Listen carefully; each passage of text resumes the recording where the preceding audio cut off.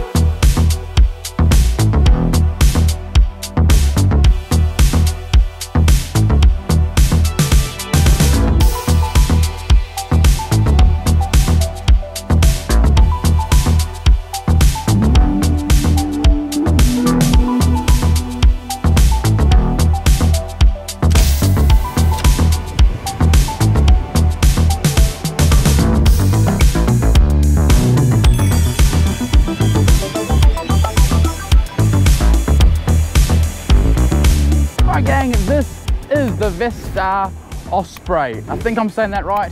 Osprey. And it is a very, very interesting carbon electric skateboard. Now before we get into the specs, let's talk about the unboxing experience. Nothing fancy, nothing that made me go, wow, it's a cardboard box. You lift the foam out, you met with the skateboard, you lift it out. Under there, you've got a really nice branded carry case. In there, you've got everything you'd expect. You've got the charger, you've got some tools, some spare bearings. You've got their remote control, which I haven't seen before with another brand. They call it the magazine style because it does look like a magazine that you'd put into a gun of some type. The charger is a 5 amp charger, so not the biggest charger currently, but certainly a big step up in size from what we were seeing even just 12 months ago. And underneath the board is a set of 97mm street wheels, which is one of the options when you purchase. One thing I will say, and I've said this to Paul, the owner, if you buy this board, don't worry about getting the street wheels, because the battery enclosure, if you go for the large battery, it's actually too low and you'll never be able to use those wheels on this board.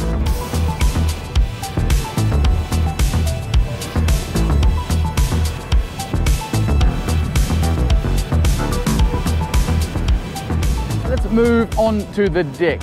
And this is the first of 2, maybe 3 things that made me go, yes, I definitely want to review the VESTAR Osprey. Now let's get the obvious out of the way. It looks like an Evolve. I can't help that. But what it does do, and I've never seen this before, is that it expands. So this is an adaptable skate deck. It gets thicker if you choose the bigger battery option. And if you put the smaller battery option in, guess what? It gets skinnier or narrower. Let me slow down and show you really quickly what I mean, because this is a really clever idea. So straight away you'll notice it has the bolts like every skateboard. But what it doesn't have is it doesn't have the opening for where the battery goes in. This isn't a top mounted electric skateboard. It's actually underneath on the bottom. And this is where it gets really clever. So let's look at it on the side. Now here we've got the underside lighting, which I'll talk about a little bit later in the video. But what happens is when you tighten those bolts, let me get the camera right, when you tighten those bolts on the top, it pulls this in until there's nowhere else to go. Now this has got the big battery option, which of course we will talk about in length. And that is as narrow as it can go. Now if you go for the smaller battery option, all of that goes inside the deck. So this bit here, let me just so you can see it, this bit here will actually not be there. It'll be inside. It goes inside and makes the whole board narrower. All right, let's carry on and go underneath the board and talk about the trucks. Now they're a combination of two different machine or metal types. The base plate is CNC milled and looks really nice. And that also is where they house the charge port and the power button in the rear. Below that are the hangers. Now they are forged, and that really is my first opportunity for this board. It would be great to see some CNC milled hangers as well. I feel like that's probably the direction most brands are going in now. And I think with this board, VESTAR is stepping up a level, specifically with this model, the Osprey. Having the CNC base plate is a move in the right direction, but they need to carry that onto the hangers, in my opinion.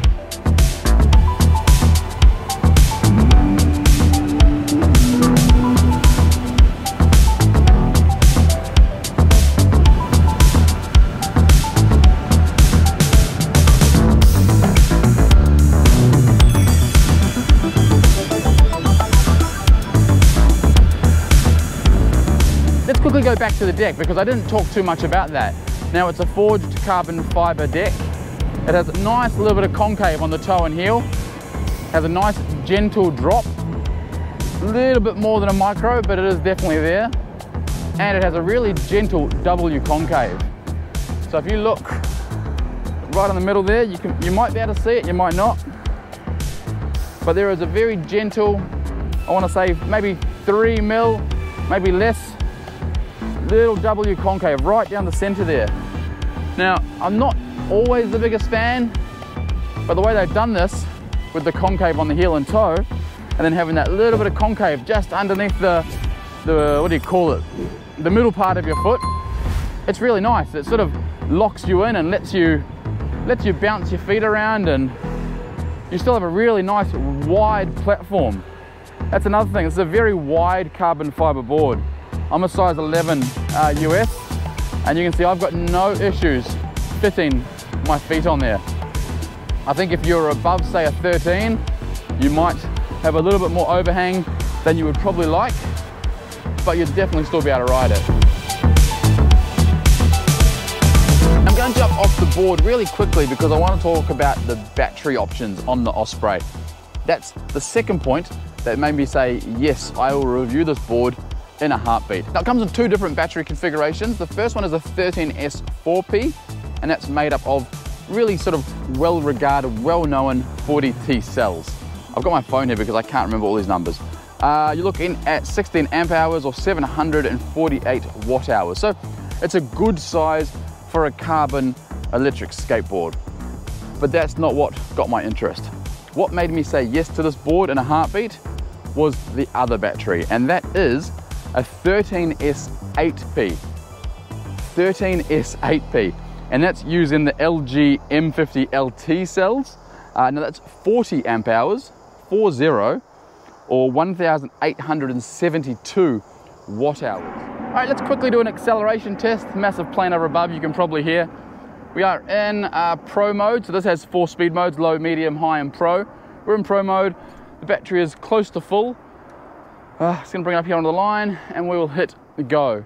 Now this has pretty good punch. You know, this is running the big battery, so it's 16.6 kilos. So it's got a decent amount of weight to get moving, but it does get up and boogie. Now let me show you, I'm gonna count down. So I'm not going for top speed, we're just going for acceleration here. So 3, 2, 1.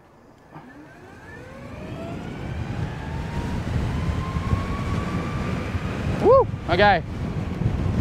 So I hit 40 straight away. So it gets up to 40 pretty quickly. My thumb did slip a little bit on the wheel there, so if you saw a little bit of, like, when I said go, and there was a split second of sort of lag, that was these gloves. I need to get something with a thumbless glove, so I get better grip.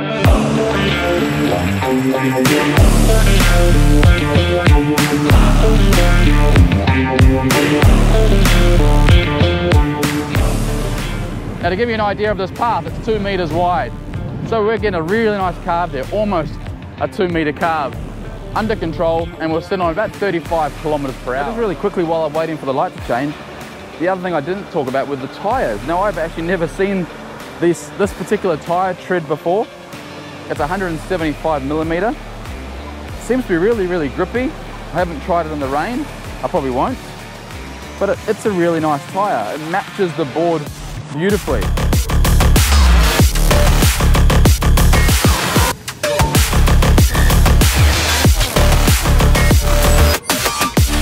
All right, let's check out the braking. We've got a nice long straight here.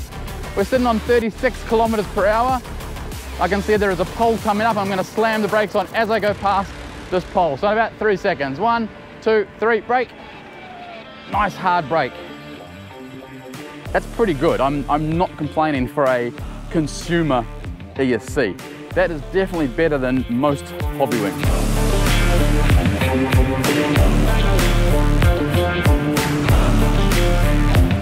Woohoo! All right, that's 50 kilometers per hour right there.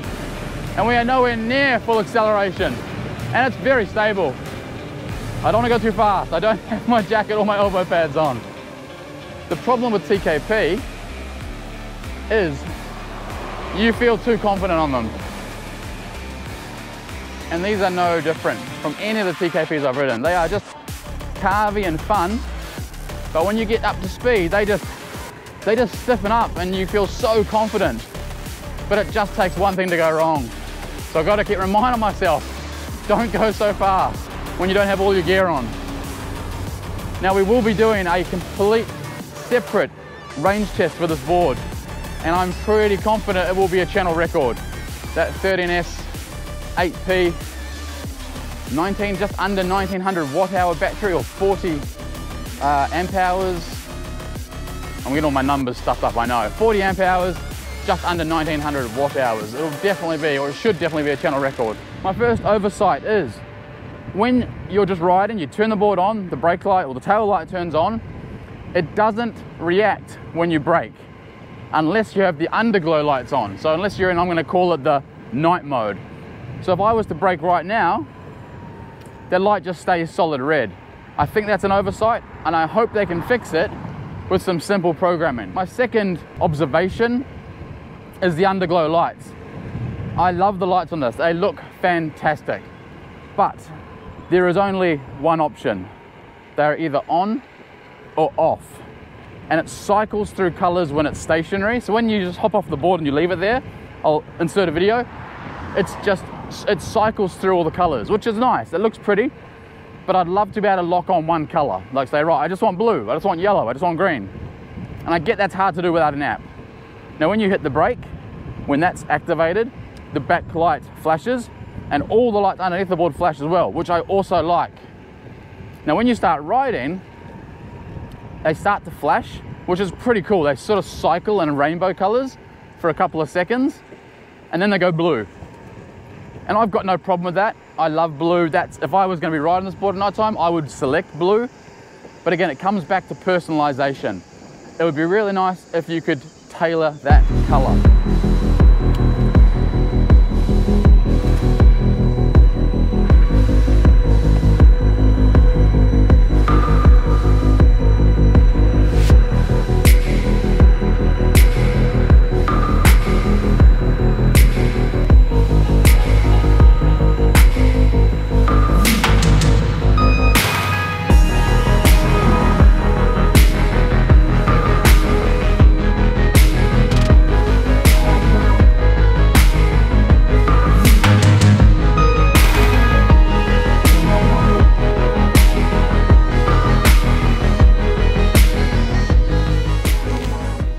Let's talk about the remote control. This is what they call their magazine style. As I'm sure you can see, it looks like a magazine you'd put in the bottom of some sort of machine gun.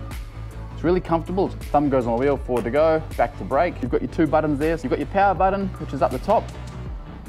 Hold that down for a few seconds, comes up the V logo, turns on. Now on the screen, you can see all the information you need to know. You can see the board battery, the remote battery. You can see what direction the board's going in. You can see what speed mode you're in. You can see what brake mode you're in. Odometer, all that sort of stuff. So it's a very basic, very simple, effective remote control. One additional one, I said it when I was out riding before, it has the lighting control. So if you hold down this D button, I think it is, no, S button. If you hold down the S button for a couple of seconds, your lighting turns on. As soon as you accelerate, I'll see if I can lift this up and show you, and then after a while, it'll settle and go blue. So that's blue now. It looks a bit white on the video, I'm sure, but in person, It's like a really nice electric blue.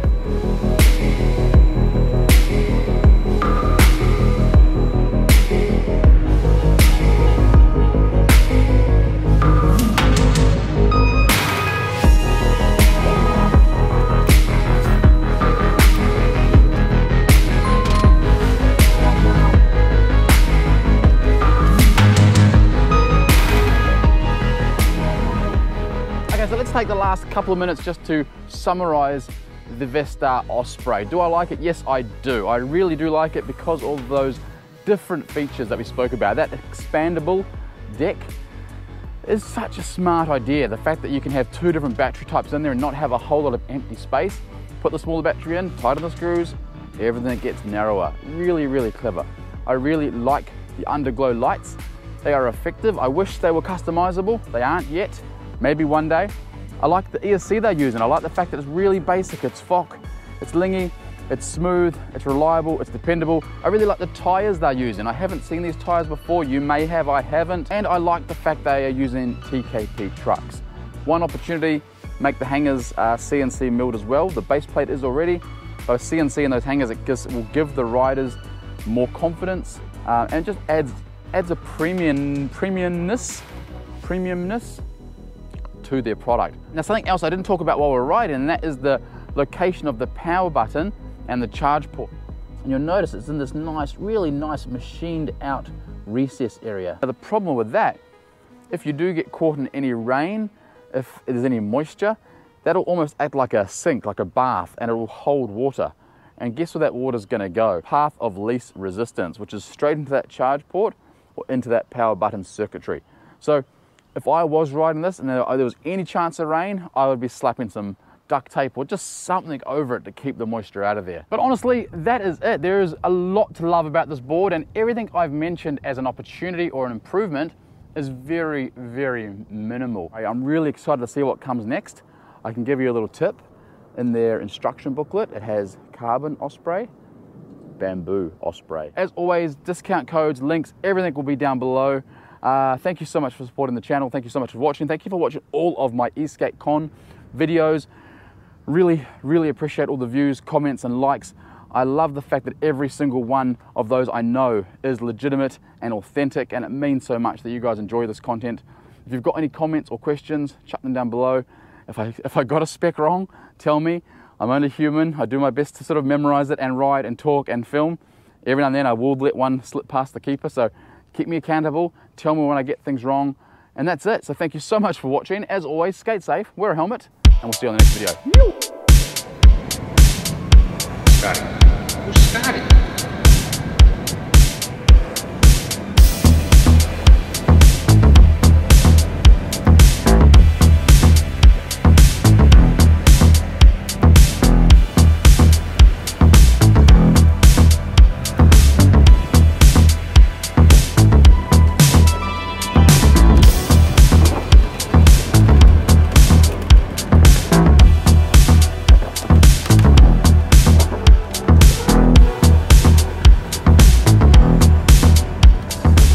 Now I know this doesn't count, but while I was riding back to the car, there was a nice big, long straight, and I opened it up, and according to the remote, I hit 61. That's fast. I know it doesn't count. We'll film an independent speed and range test when I'm all padded up, but as of right now, with the headwind, after 20 kilometers riding, still showing a full battery, and 61 on the remote control.